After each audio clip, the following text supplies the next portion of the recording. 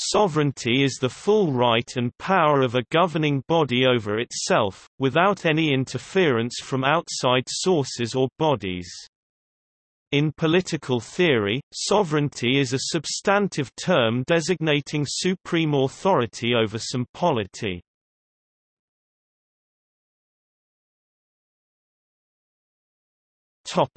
Etymology. It is a basic principle underlying the dominant Westphalian model of state foundation.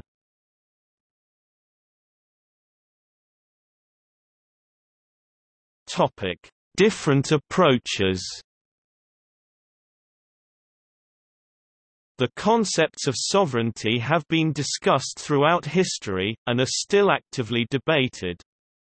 Its definition, concept, and application has changed throughout, especially during the Age of Enlightenment. The current notion of state sovereignty contains four aspects consisting of territory, population, authority and recognition. According to Stephen D. Krasner, the term could also be understood in four different ways.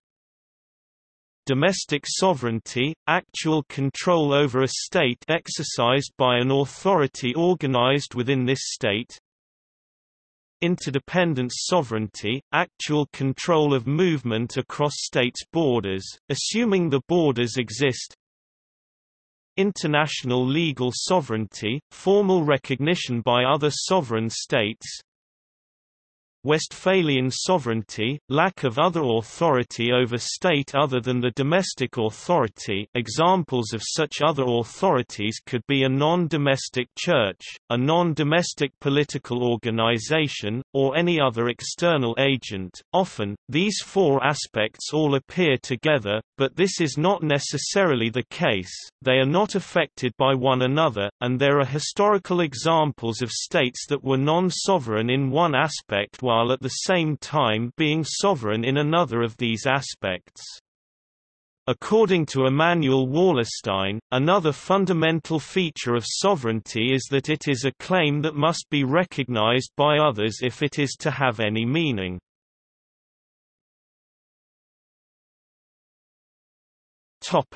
History.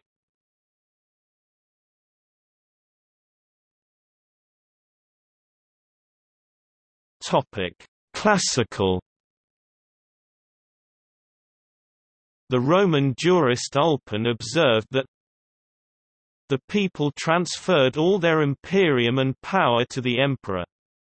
Cum lege regia, quae de imperio ius later est, populus aa in eum omne suum imperium a potestatem conferat. Digest I 4.1. The emperor is not bound by the laws. Princeps legibus salutis est. Digest I 3.31. A decision by the emperor has the force of a statute. Quod principi placet legis habet vigorum. Digest I 4.1. Ulpian was expressing the idea that the emperor exercised a rather absolute form of sovereignty, that originated in the people, although he did not use the term expressly.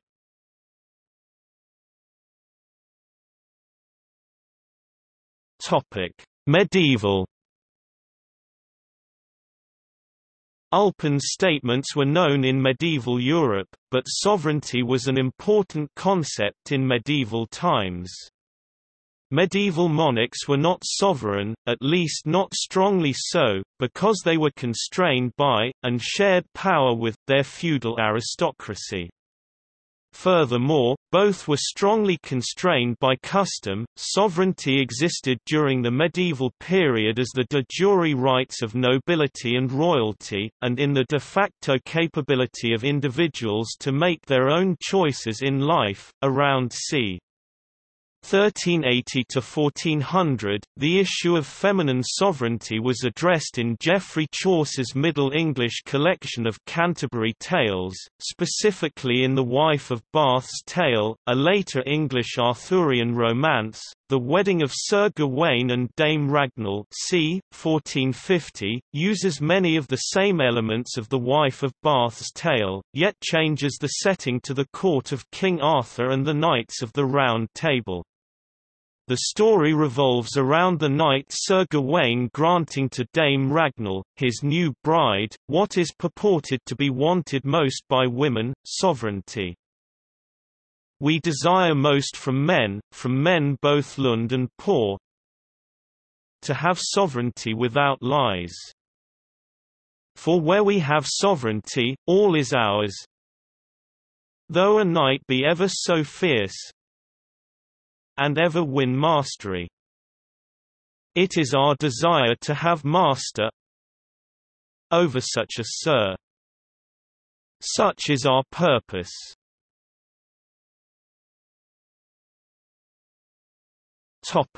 Reformation. Sovereignty re-emerged as a concept in the late 16th century, a time when civil wars had created a craving for stronger central authority, when monarchs had begun to gather power onto their own hands at the expense of the nobility, and the modern nation-state was emerging.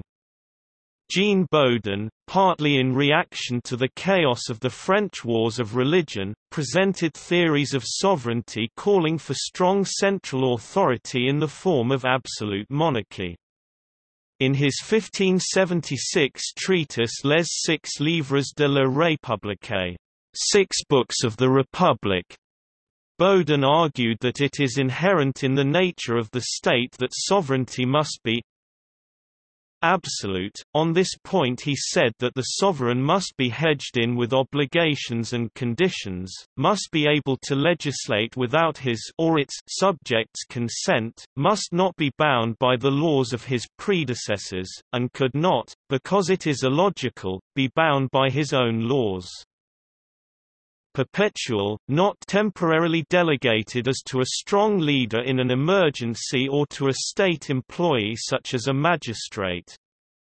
He held that sovereignty must be perpetual because anyone with the power to enforce a time limit on the governing power must be above the governing power, which would be impossible if the governing power is absolute. Bodin rejected the notion of transference of sovereignty from people to the ruler, also known as the sovereign. Natural law and divine law confer upon the sovereign the right to rule. And the sovereign is not above divine law or natural law. He is above, i.e. not bound by, only positive law, that is, laws made by humans.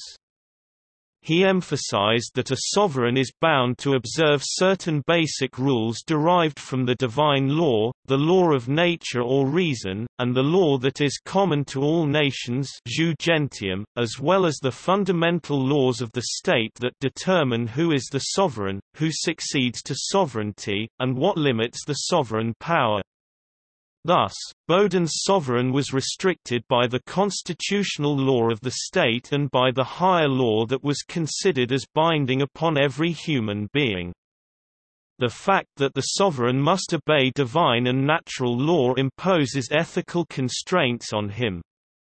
Bodin also held that the lois royales, the fundamental laws of the French monarchy which regulated matters such as succession, are natural laws and are binding on the French sovereign. Despite his commitment to absolutism, Bodin held some moderate opinions on how government should in practice be carried out. He held that although the sovereign is not obliged to, it is advisable for him, as a practical expedient, to convene a senate from whom he can obtain advice, to delegate some power to magistrates for the practical administration of the law, and to use the estates as a means of communicating with the people.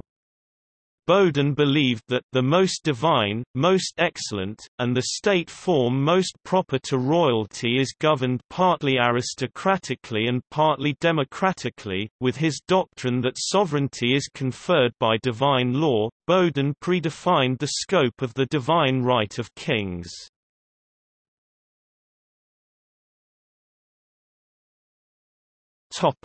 Age of Enlightenment. During the Age of Enlightenment, the idea of sovereignty gained both legal and moral force as the main Western description of the meaning and power of a state.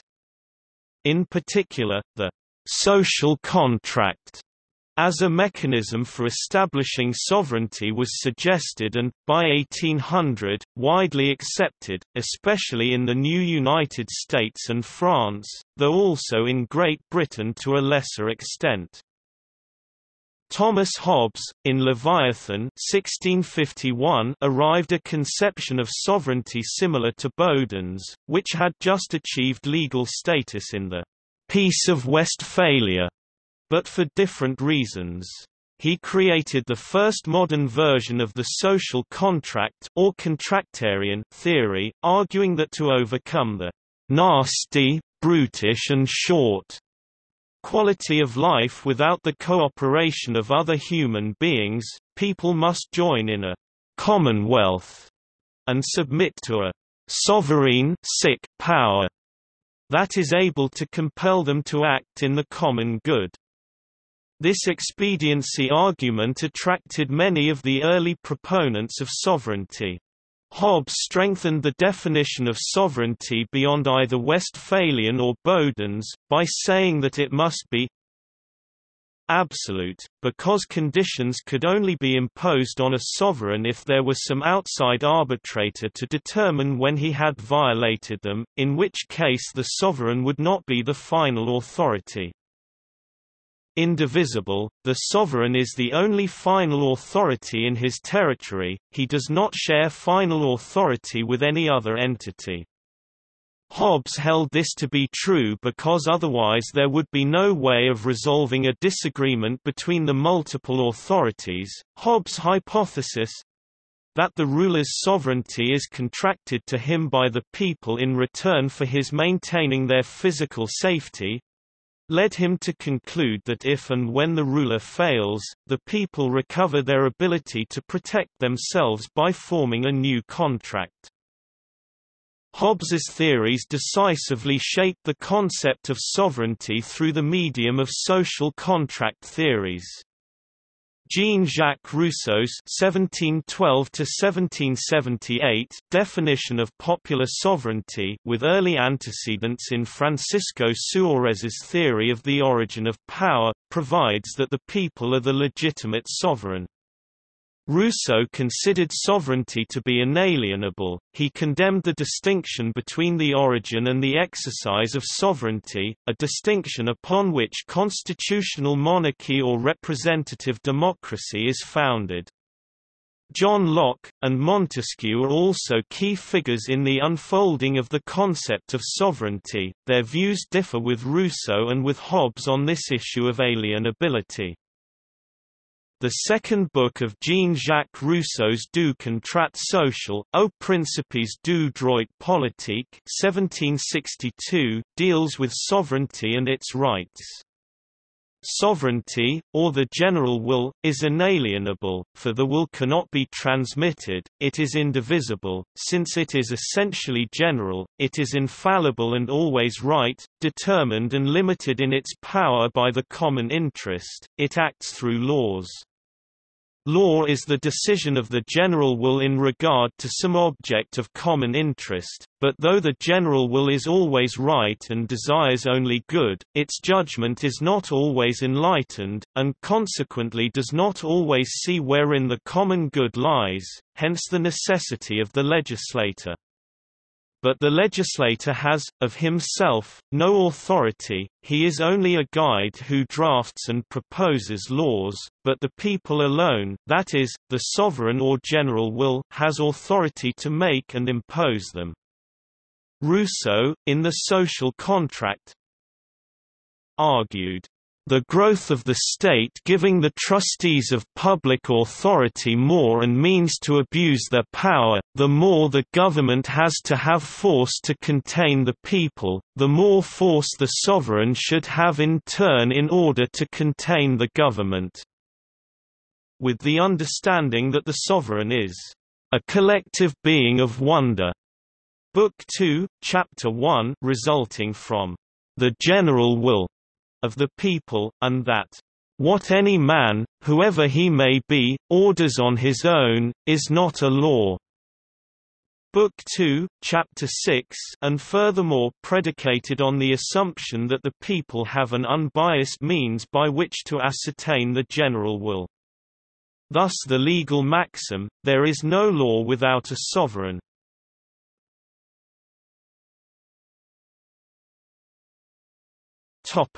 Definition and types.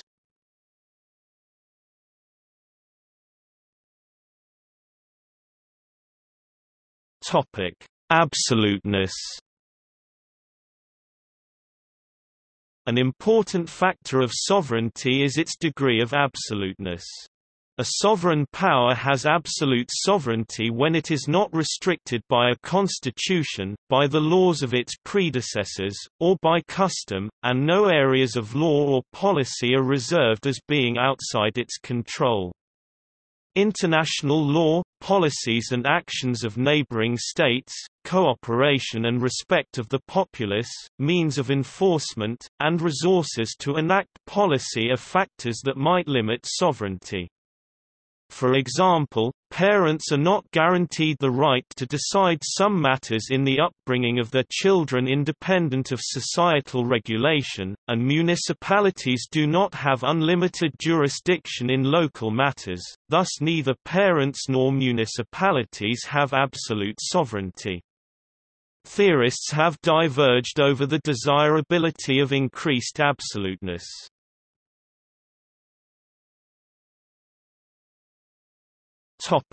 Exclusivity. A key element of sovereignty in a legalistic sense is that of exclusivity of jurisdiction. Specifically, the degree to which decisions made by a sovereign entity might be contradicted by another authority. Along these lines, the German sociologist Max Weber proposed that sovereignty is a community's monopoly on the legitimate use of force, and thus any group claiming the same right must either be brought under the yoke of the sovereign, proven illegitimate, or otherwise contested and defeated for sovereignty to be genuine. International law, competing branches of government, and authorities reserved for subordinate entities such as federated states or republics represent legal infringements on exclusivity. Social institutions such as religious bodies, corporations, and competing political parties might represent de facto infringements on exclusivity.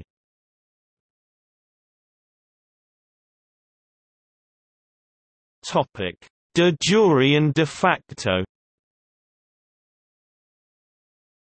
De jure, or legal, sovereignty concerns the expressed and institutionally recognized right to exercise control over a territory.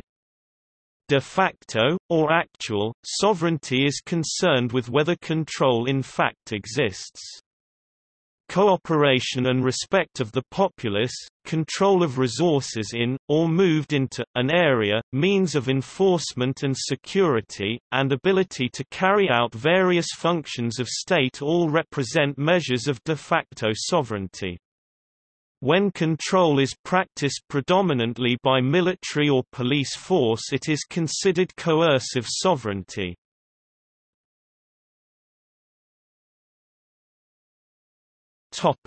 Sovereignty and independence.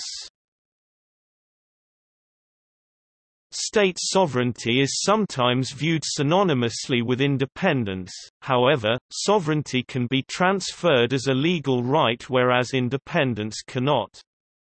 A state can achieve de facto independence long after acquiring sovereignty, such as in the case of Cambodia, Laos and Vietnam. Additionally, independence can also be suspended when an entire region becomes subject to an occupation, such as when Iraq had been overrun by the forces to take part in the Iraq War of 2003. Iraq had not been annexed by any country, so its sovereignty during this period was not contested by any state including those present on the territory. Alternatively, independence can be lost completely when sovereignty itself becomes the subject of dispute. The pre-World War II administrations of Latvia, Lithuania and Estonia maintained an exile existence and considerable international recognition, whilst their territories were annexed by the Soviet Union and governed locally by the pro-Soviet functionaries. When in 1991 Latvia, Lithuania and Estonia reenacted independence, it was done so on the basis of continuity directly from the pre-Soviet republics. Another complicated sovereignty scenario can arise when regime itself is the subject of dispute.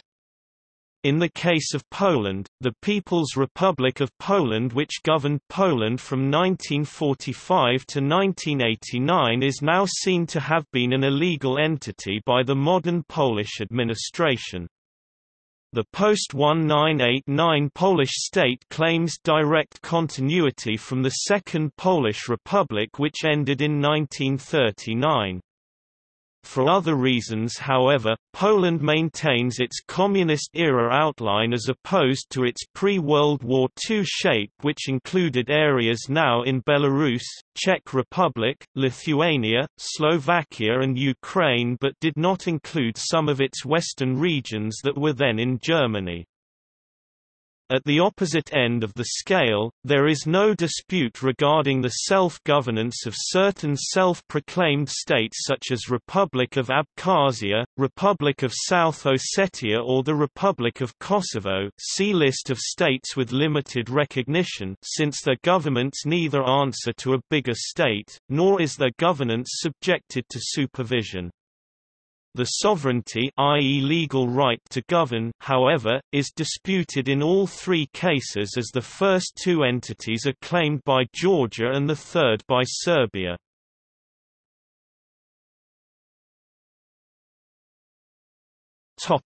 Internal. Internal sovereignty is the relationship between a sovereign power and the political community. A central concern is legitimacy. By what right does a government exercise authority? Claims of legitimacy might refer to the divine right of kings or to a social contract, i.e. popular sovereignty, with sovereignty meaning holding supreme, independent authority over a region or state. Internal sovereignty refers to the internal affairs of the state and the location of supreme power within it. A state that has internal sovereignty is one with a government that has been elected by the people and has the popular legitimacy. Internal sovereignty examines the internal affairs of a state and how it operates. It is important to have strong internal sovereignty in relation to keeping order and peace. When you have weak internal sovereignty, organizations such as rebel groups will undermine the authority and disrupt the peace. The presence of a strong authority allows you to keep agreement and enforce sanctions for the violation of laws. The ability for leadership to prevent these violations is a key variable in determining internal sovereignty. The lack of internal sovereignty can cause war in one of two ways: first, undermining the value of agreement by allowing costly violations, and second, requiring such large subsidies for implementation that they render war cheaper than peace. Leadership needs to be able to promise members, especially those like armies, police forces, or paramilitaries, will abide by agreements. The presence of strong internal sovereignty allows a state to deter opposition groups in exchange for bargaining. It has been said that a more decentralized authority would be more efficient in keeping peace because the deal must please not only the leadership but also the opposition group. While the operations and affairs within a state are relative to the level of sovereignty within that state, there is still an argument between who should hold the authority in a sovereign state. This argument between who should hold the authority within a sovereign state is called the traditional doctrine of public sovereignty. This discussion is between an internal sovereign or an authority of public sovereignty. An internal sovereign is a political body that possesses ultimate, final and independent authority, one whose decisions are binding upon all citizens, groups and institutions in society. Early thinkers believe sovereignty should be vested in the hands of a single person, a monarch. They believed the overriding merit of vesting sovereignty in a single individual was that sovereignty would therefore be indivisible, it would be expressed in a single voice that could claim final authority. An example of an internal sovereign or monarch is Louis XIV of France during the 17th century. Louis XIV claimed that he was the state. Jean-Jacques Rousseau rejected monarchical rule in favor of the other type of authority within a sovereign state, public sovereignty. Public sovereignty is the belief that ultimate authority is vested in the people themselves, expressed in the idea of the general will. This means that the power is elected and supported by its members. The authority has a central goal of the good of the people in mind. The idea of public sovereignty has often been the basis for modern democratic theory.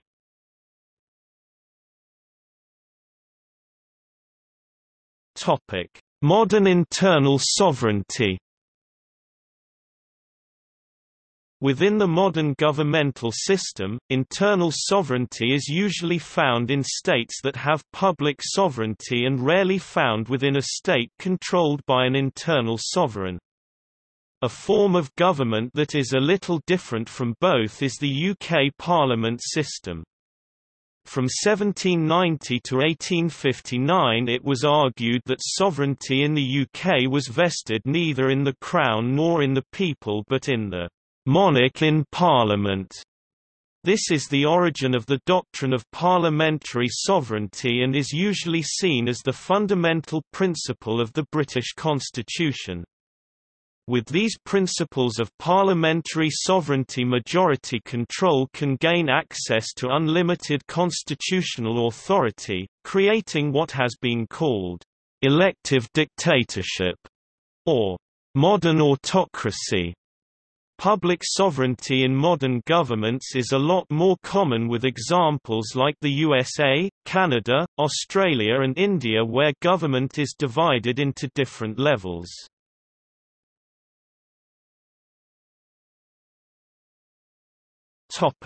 External. External sovereignty concerns the relationship between a sovereign power and other states. For example, the United Kingdom uses the following criterion when deciding under what conditions other states recognise a political entity as having sovereignty over some territory.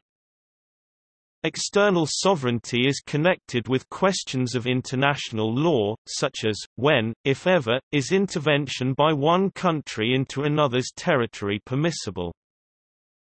Following the 30 Years' War, a European religious conflict that embroiled much of the continent, the Peace of Westphalia in 1648 established the notion of territorial sovereignty as a norm of non-interference in the affairs of other nations, so-called Westphalian sovereignty, even though the actual treaty itself reaffirmed the multiple levels of sovereignty of the Holy Roman Empire. This resulted as a natural extension of the older principle of cuius regio, ius religio, whose realm, his religion, leaving the Roman Catholic Church with little ability to interfere with the internal affairs of many European states. It is a myth, however, that the treaties of Westphalia created a new European order of equal sovereign states. In international law, sovereignty means that a government possesses full control over affairs within a territorial or geographical area or limit. Determining whether a specific entity is sovereign is not an exact science, but often a matter of diplomatic dispute. There is usually an expectation that both de jure and de facto sovereignty rest in the same organization at the place and time of concern. Foreign governments use varied criteria and political considerations when deciding whether or not to recognize the sovereignty of a state over a territory. Membership in the United Nations requires that the admission of any such state to membership in the United Nations will be affected by a decision of the General Assembly upon the recommendation of the Security Council. Sovereignty may be recognized even when the sovereign body possesses no territory or its territory is under partial or total occupation by another power. The Holy See was in this position between the annexation in 1870 of the Papal States by Italy and the signing of the Lateran Treaties in 1929, a 59-year period during which it was recognized as sovereign by many, mostly Roman Catholic, states despite possessing no territory, a situation resolved when the Lateran Treaties granted the Holy See sovereignty over the Vatican City. Another case, sui generis, though often contested, is the Sovereign Military Order of Malta, the third sovereign entity inside Italian territory after San Marino and the Vatican City State, and the second inside the Italian capital, since in 1869 the Palazzo di Malta and the Villa Malta receive extraterritorial rights, in this way becoming the only sovereign territorial possessions of the modern order, which is the last existing heir to one of several once militarily significant, crusader states of sovereign military orders. In 1607 its Grand Masters were also made Reichsfürst, princes of the Holy Roman Empire, by the Holy Roman Emperor, granting them seats in the Reichstag, at the time the closest permanent equivalent to a UN-type General Assembly, confirmed 1620.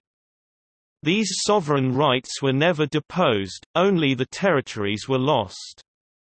100 modern states still maintain full diplomatic relations with the order, now de facto, the most prestigious service club, and the UN awarded it observer status.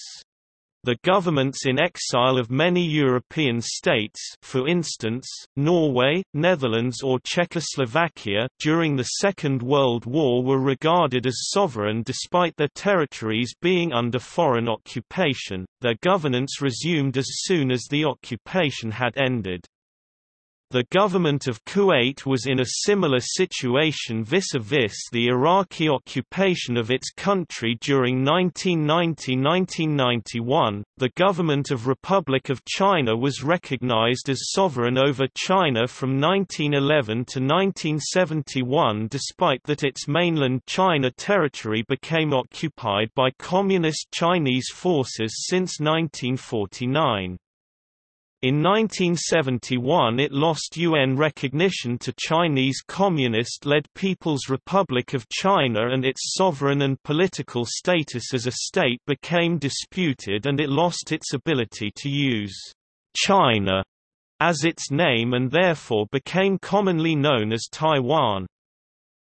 The International Committee of the Red Cross is commonly mistaken to be sovereign. It has been granted various degrees of special privileges and legal immunities in many countries, that in cases like Switzerland are considerable. The committee is a private organization governed by Swiss law.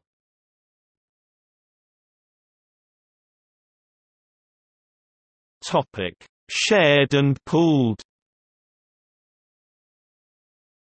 Just as the office of head of state can be vested jointly in several persons within a state, the sovereign jurisdiction over a single political territory can be shared jointly by two or more consenting powers, notably in the form of a condominium. Likewise, the member states of international organizations may voluntarily bind themselves by treaty to a supranational organization, such as a continental union.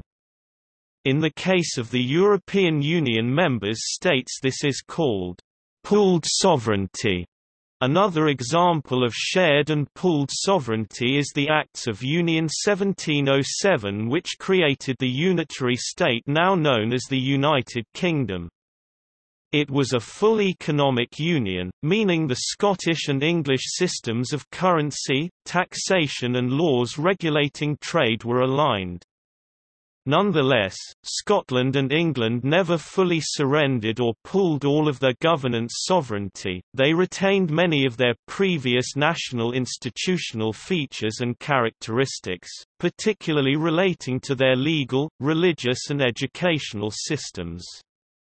In 2012, the Scottish Government, created in 1998 through devolution in the United Kingdom, negotiated terms with the Government of the United Kingdom for the Scottish Independence Referendum, 2014, which resulted in the people of Scotland deciding to continue the pooling of its sovereignty with the rest of the United Kingdom.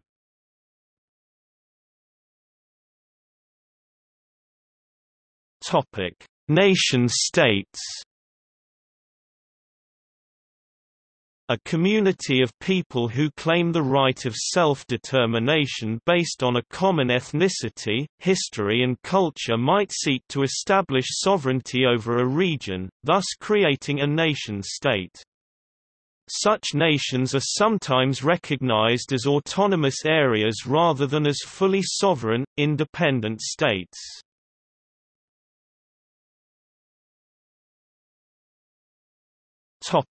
Federations. In a federal system of government, sovereignty also refers to powers which a constituent state or republic possesses independently of the national government.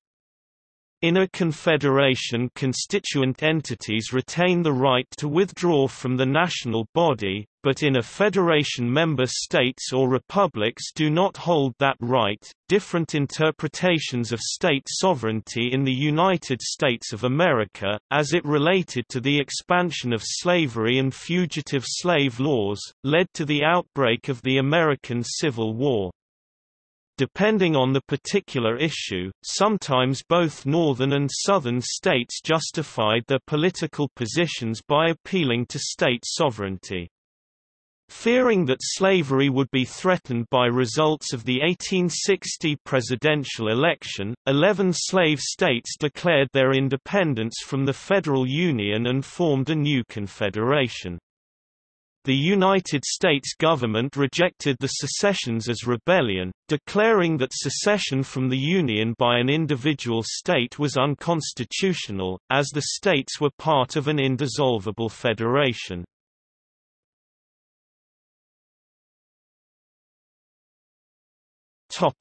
Acquisition.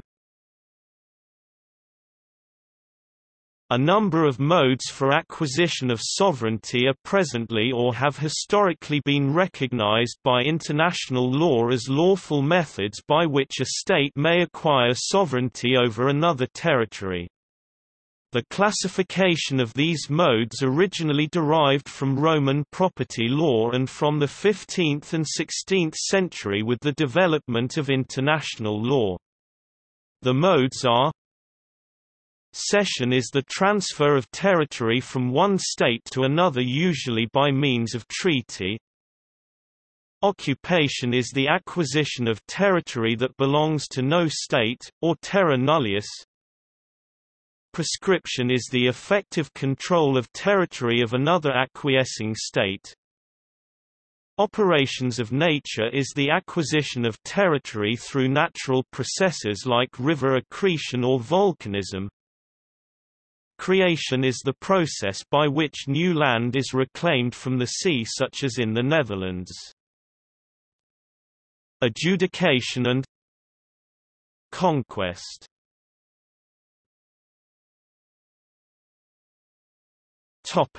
Justifications. There exist vastly differing views on the moral basis of sovereignty. A fundamental polarity is between theories that assert that sovereignty is vested directly in the sovereigns by divine or natural right and theories that assert it originates from the people.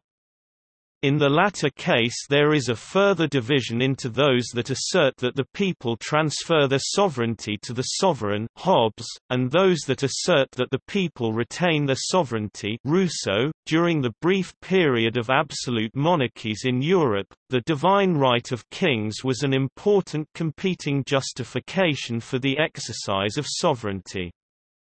The mandate of heaven had some similar implications in China. A republic is a form of government in which the people, or some significant portion of them, retain sovereignty over the government and where offices of state are not granted through heritage. A common modern definition of a republic is a government having a head of state who is not a monarch. Democracy is based on the concept of popular sovereignty. In a direct democracy, the public plays an active role in shaping and deciding policy. Representative democracy permits a transfer of the exercise of sovereignty from the people to a legislative body or an executive, or to some combination of legislature, executive and judiciary. Many representative democracies provide limited direct democracy through referendum, initiative, and recall. Parliamentary sovereignty refers to a representative democracy where the parliament is ultimately sovereign and not the executive power nor the judiciary.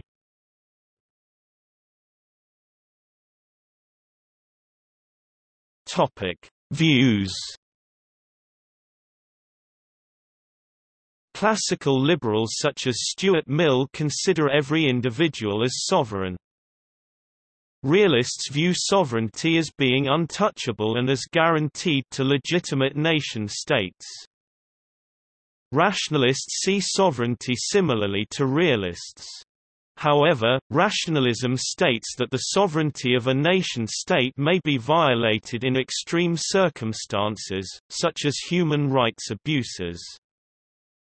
Internationalists believe that sovereignty is outdated and an unnecessary obstacle to achieving peace, in line with their belief of a global community. In the light of the abuse of power by sovereign states such as Hitler's Germany or Stalin's Soviet Union, they argue that human beings are not necessarily protected by the state whose citizens they are, and that the respect for state sovereignty on which the UN Charter is founded is an obstacle to humanitarian intervention. Anarchists and some libertarians deny the sovereignty of states and governments. Anarchists often argue for a specific individual kind of sovereignty, such as the anarch as a sovereign individual. Salvador Dali, for instance, talked of anarcho-monarchist. As usual for him, tongue-in-cheek, Antonin Artaud of Heliogabalus, or, the crowned anarchist, Max Stirner of the ego and its own, Georges Bataille and Jacques Derrida of a kind of anti-sovereignty. Therefore, anarchists join a classical conception of the individual as sovereign of himself, which forms the basis of political consciousness. The unified consciousness is sovereignty over one's own body, as Nietzsche demonstrated. See also Pierre Klossowski's book on Nietzsche and the Vicious Circle. See also sovereignty of the individual and self-ownership. Imperialists hold a view of sovereignty where power rightfully exists with those states that hold the greatest ability to impose the will of said state, by force or threat of force, over the populace of other states with weaker military or political will. They effectively deny the sovereignty of the individual in deference to either the good of the whole, or to divine right. According to Matteo LaRuffa, sovereignty resides in every public action and policy as the exercise of executive powers by institutions open to the participation of citizens to the decision-making processes.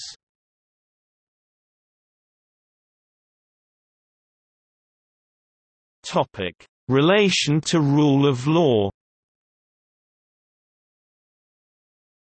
Another topic is whether the law is held to be sovereign, that is, whether it is above political or other interference.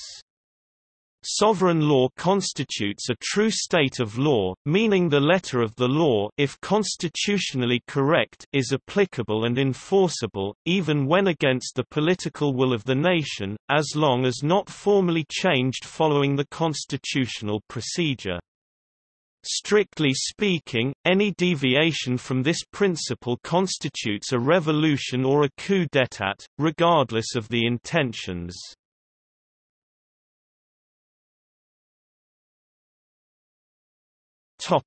See also: Air sovereignty, Autonomous area, Basileus, Electronic Leviathan, Mandate of Heaven, National sovereignty, Plenary authority, Sovereignty of the individual, Souveranism, Suzerainty.